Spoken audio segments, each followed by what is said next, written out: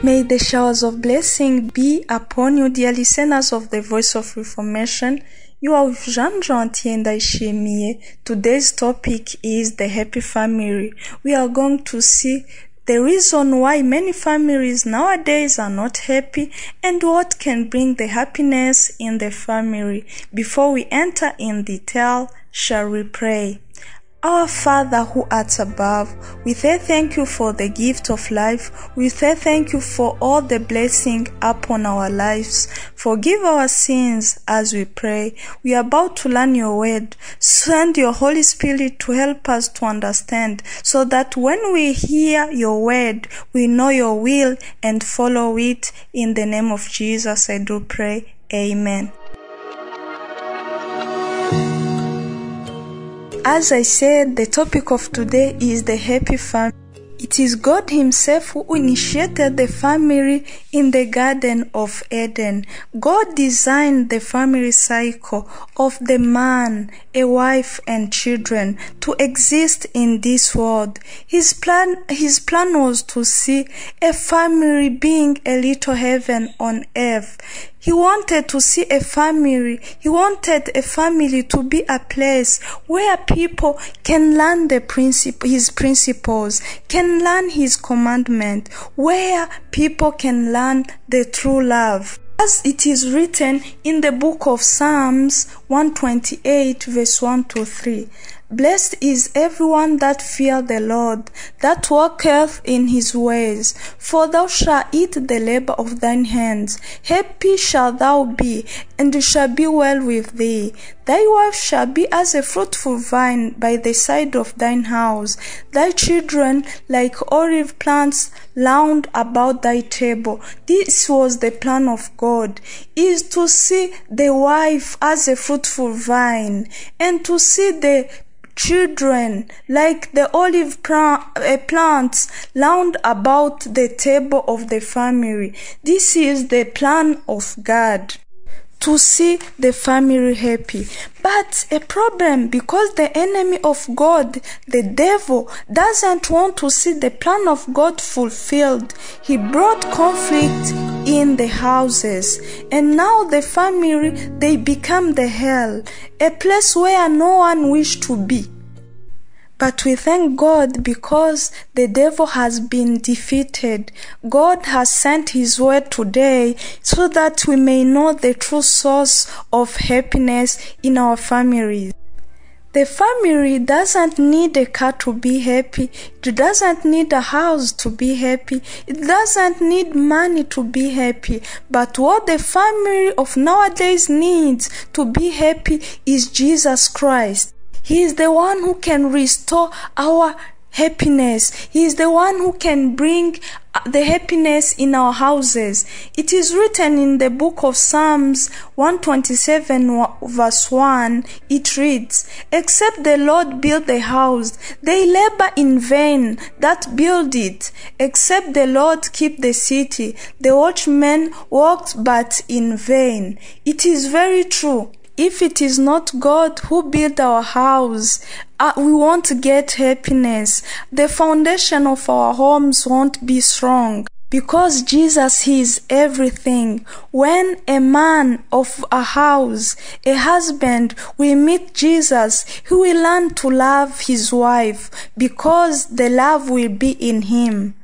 When a wife or woman will meet Jesus, she will learn to obey her husband the way she obeys Christ.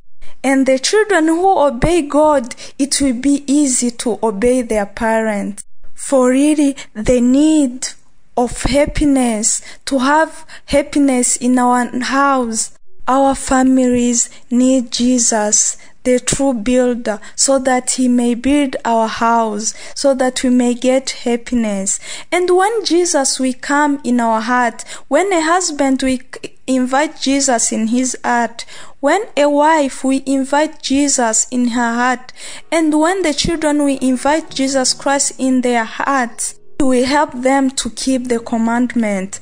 And when after keeping the commandment, they will get the true happiness, as it is written in the book of Isaiah 48:18 and Psalms 119:165. Let me read that verse. Psalms 119:165. It reads, "Great peace have they which love thy law, and nothing shall offend them. Those who obey God's commandment, nothing will offend them. They will get peace." And after keeping the commandment of God, the iniquities will be far away, as it is written in Job 22 verse 23. It read, "If thou return to the Almighty, thou shalt be built up.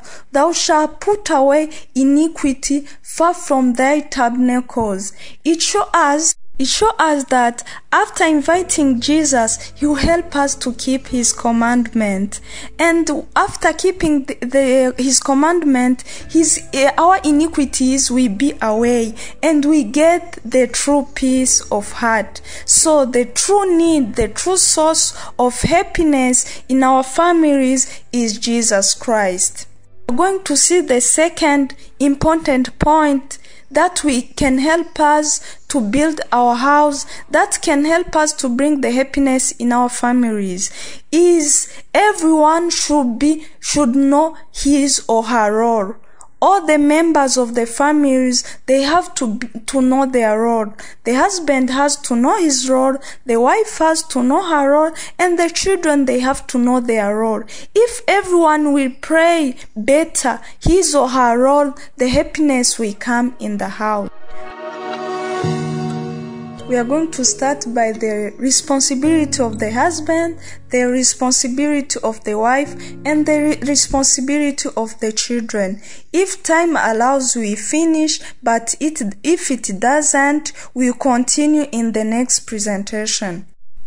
First of all, the husband has to know that he is the head of the family, as it is written in the book of Ephesians chapter 5 verse 23. It reads, "For the husband is the head of the wife, even as Christ is the head of the church, and he is the savior of the body." This is very true.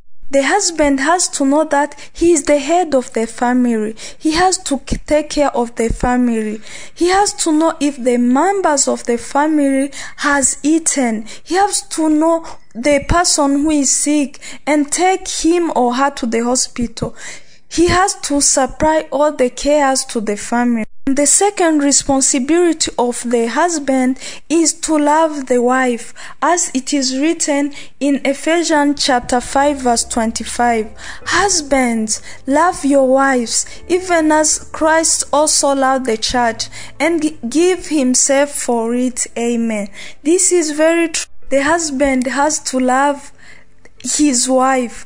As we have seen, the first point, the true source of happiness is Jesus. When Jesus will come in the husband, it will be easy to love the wife. So another responsibility of the husband is to love the wife. He has to know that the wife, they are the weakened vessels. He should exercise his authority with humility, with love. The third responsibility of a man, he is a lawmaker and priest in his house. Is only few husbands who knows that it is their responsibility to be the priest and the lawmaker in the house. But let's see the good example of Job. He knew that he is a priest. In Job chapter 1 verse 5, let's see what he used to do daily. And it was so when the days of their feasting were gone about, that Job sent and sanctified them, and rose up early in the morning, and offered burnt offerings, according to the number of them all. For Job said, "It may be that my sons have sinned, and cursed God in their heart."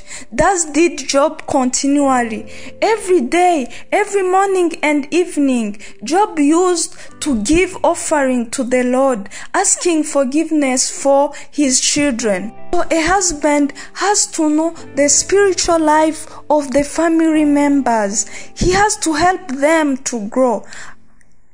and he can't give what he doesn't have. First, he has to invite Jesus in his life, and he give him what to teach to the family members. So all the husband, they are the lawmaker and priest in their house. They are the pastors in their house, and the wife is the deacon, and the children, they are believers. In short, those are responsibility of the husband. He has to know that he is the head. He has to know that he is a lawmaker and priest. He has to know that he has to love his wife. May God bless you. God help all the men or the husband to be the true source of the family, to be the true head of the families. We continue with the wives' responsibilities and children responsibilities. May God bless you all.